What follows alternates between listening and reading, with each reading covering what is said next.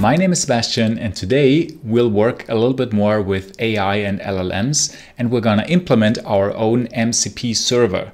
MCP stands for Model Context Protocol and is a way for the AI tools or AI agents to communicate with our own tools, like things that we can provide. So this is kind of interesting. If you watched my latest video on the Goose AI agent and especially all the tool integration with your computer that it can use, this uses the MCP protocol, MCP under the hood, in order to communicate. Now, what we can do is that we can implement our own server for whatever application or tool or technology we have. And this is kind of interesting. So if you have a look at some of the extra implementations out there, and especially for us in the Java world, Quarkus will be interesting, and you can actually use Quarkus to implement an MCP server and then implement your own stuff. So if you want to check this out, there is some open source code available, especially here for the Quarkus MCP servers project, and let's say a Kubernetes example, for which you can, for example, ask, what are the pods on my system? What do I have? Can you please exec something? And so on and so forth. And if you look over the code, it looks a little bit like, well, has some implementations for example, give me the resources of my Kubernetes namespace and so on and so forth. So this is kind of interesting. But I don't want to show you that in action. I actually want to show you some own implementation of a project of mine that is called Favorite Coffee. Maybe you remember this. I also created a video in the past about coffee recommendation with Neo4j, so a graph database, and also Quarkus. And now we can further enhance this to say, okay, we would like to talk to our AI agent and say, can you please recommend certain coffee beans that taste like certain flavors, and so on and so forth in a chat. So this is kind of interesting. Now, if you know this project uses a database, a graph database, Neo4j. So you actually could say, I'm gonna use an MCP server, a server plugin for the Neo4j database itself. So this would also work. This would be a different approach that you say, can you please use this MCP server that then connects to the database directly? So then if you say, okay, please, let's say, list all coffee beans, what this MCP server then will do, it will translate that into a Cypher query and communicate with your database, like actually invoking that query and give you the result. So this would work in our case, but I want to make it more specific, which is also going to be interesting for certain projects, and this might be interesting for some companies and projects, to implement this for your own tool where you define what is going to be available as tool for this MCP. Okay, so how does this work? Just very briefly, basically what I would like to use is the AI agent, and then this is communicating with the MCP server via, well, there are some choices. It's typically standard IO or some combination of HTTP communication via SSE and server send event and HTTP post. And then you can invoke some actions here. So then the MCP server can do whatever you want. We can implement this using Java and Quarkus, and then it automatically could connect to your database or do some stuff. You could actually also integrate that in your application. But the way how this AI agent uses it, at least as of now, is that the AI agent will start that process. So you will actually issue and configure a command by which this agent can start the MCP server, which is why I'm not including all of that here, but instead I have my favorite coffee project that just will be running via port 8080, and then the MCP server will connect to it also via REST client. Okay, and the database is my Neo4j database here. So that's roughly that architecture that I would like to present to you. And let's have a look at the code, how this looks like. So what I have here, I already have my favorite coffee project running. This is pretty much the same that I was showing in the previous video. As a very quick run through, this uses Quarkus with Neo4j, and then you can connect to it on the command line, for example, with a REST client, to say, please give me all coffee beans that I have here. So basically it gives you a bunch of coffee beans with the flavor profiles, and it will tell you, well, what you would like to have. That's kind of cool. And then if we also have a look at the browser and the UI that is available there. So you could, for example, see that we have some UI where you can rate beans. And that's also interesting because you can do this via REST and then say, okay, this particular bean with its flavor profile, I like, it's so-so, or I didn't like. And now we can also integrate this with AI. Okay, cool. How to do this? Well, our project offers all of these things as REST endpoints. And now in our MCP server, we're going to use that. So you can check out this code. It's on GitHub. And basically our favorite coffee MCP server, in this case, as I showed in the diagram, that's pretty much just a REST client that implements this endpoint for the MCP server. So typically you use these two dependencies. And then also I use a REST client for JSON-B mapping, and that's pretty much it because it just uses the other project. As I said before, you could put basically everything all in one application, but then this application would also be started by the AI agent, as it will see in a second. Okay, so then we do this. We basically have our project here, and the interesting part is that class, MCP server favorite coffee, that is annotated with these @tool annotated methods. So basically these are the tool definitions, pretty much like methods, functions that can be invoked by the AI. And you have a description where in a human readable fashion, you just say what this should do. Potentially or optionally, you could also give it some arguments. For example, let's start with a very basic one, list all the coffee beans. And then as an argument, you can say you can provide a coffee flavor to filter by if you want. Now that's kind of interesting. If you don't provide this, then it will just try to guess it from whatever prompt you put into the tool. Or in this case, we say we want to be very specific. So that's already kind of interesting what you would like to provide there in order to have more deterministic results. Okay. And then as it will invoke this here, you can say, I would like to have, well, whatever back. In this case, it will be a coffee bean. Why? Because that is the return value from, in this case, a REST client. This is using microprofile REST client in order to access it. And then we have these results from the REST methods available. Okay, cool. Now you could say list all the coffee beans that the user has rated. This basically uses a different endpoint and a different query internally for the database. And also coffee bean recommendations that haven't been rated yet, basically that haven't been tried yet. Okay, but then also the interesting part is to provide a method that actually changes something. Now this is gonna be create a coffee bean or order a coffee, or in our case, please rate a bean. So then you really want to make sure that the tool has the correct data so that all of the input parameters are valid, or you could validate them in your code, or this really depends what you're trying to do. But for example, but it is quite smart, I have to say. Here it says the UUID of the coffee bean to rate because it has to identify the coffee bean. And as we will see, this is basically a result from the previous result of, let's say, list all the coffee beans and then take the first one or whatever you have. And then it will know, or it will guess that the UUID here is necessary, as well as the rating result where you say, okay, what does it actually mean? So we have an integer here, and in our model, 1 means 1 star, 2 stars, and so on. So that's interesting. So you can then check out the code, how I wrote this here in these sort of prompts and these descriptions.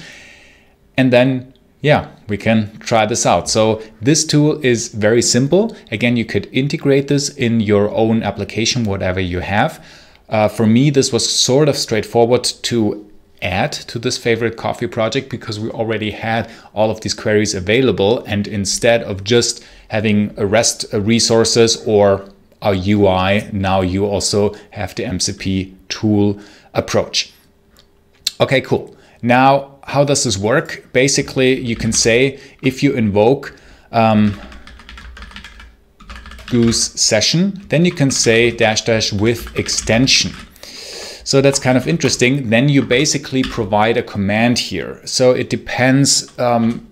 If you have a look at some MCP examples, there as some code. Typically, they use some other approaches to run this. Like typically, there are ways, for example, with a Python way to invoke your command. That's basically what it does. You could have this, or the Quarkus examples do JBang, which is pretty much also a scripting approach, so to say, in order to invoke that command. Or you can simply say, for us, it's probably more straightforward to understand as Java developers, java-jar. So you can say, okay, please invoke this java-jar, and then you start up that particular process as the MCP server.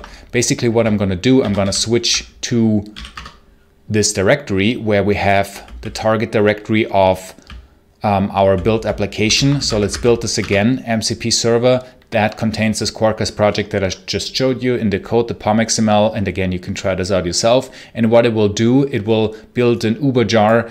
The uber jar for that reason, because then it's easier to start. You just have to provide that fat jar and it will just contain everything. And then we say Goose session -- with extension.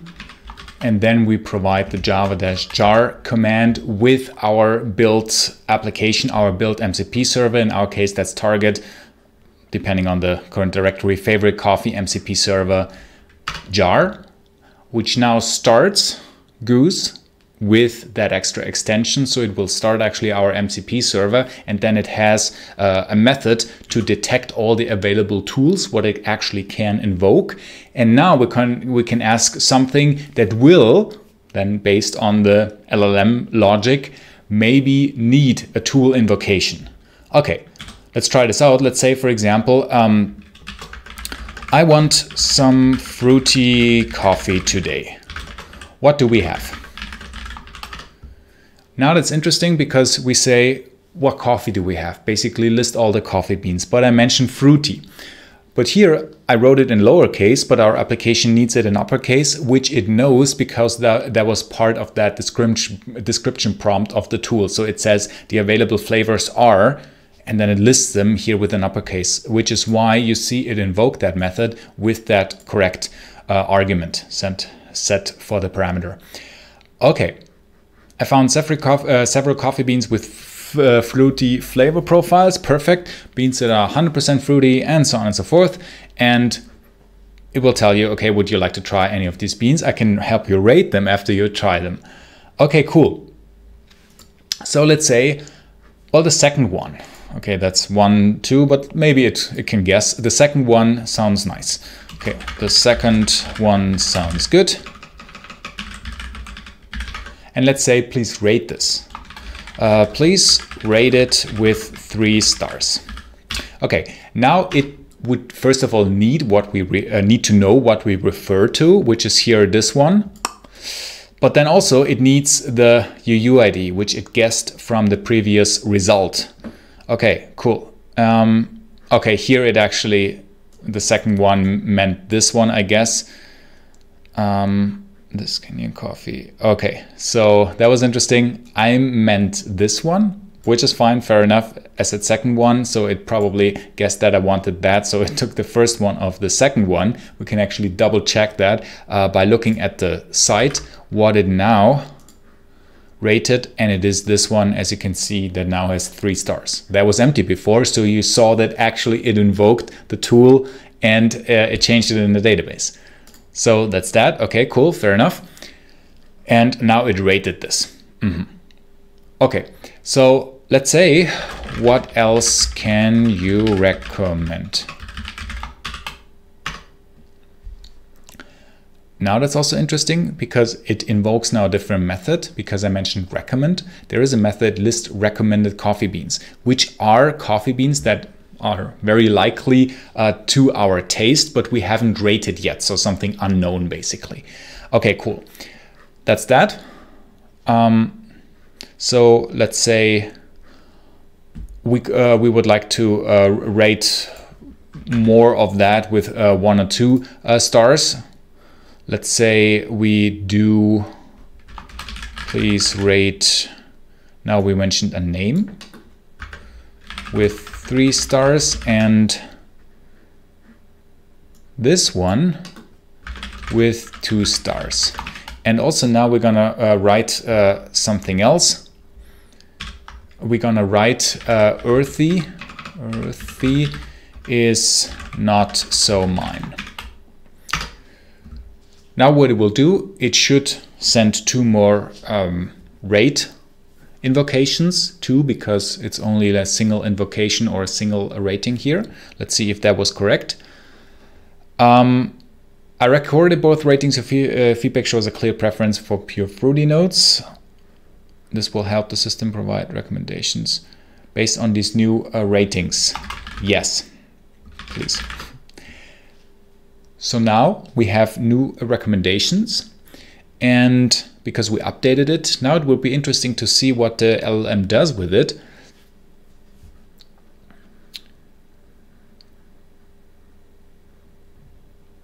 Because now it changed actually with my comment that I don't like the earthy taste, which is now actually the interesting part, because this uses a little bit more the LLM capabilities. What did I just do? I said, okay, please rate this bean and that bean, which updated then the recommendations, which is first of all just the logic that we have in our graph database and application.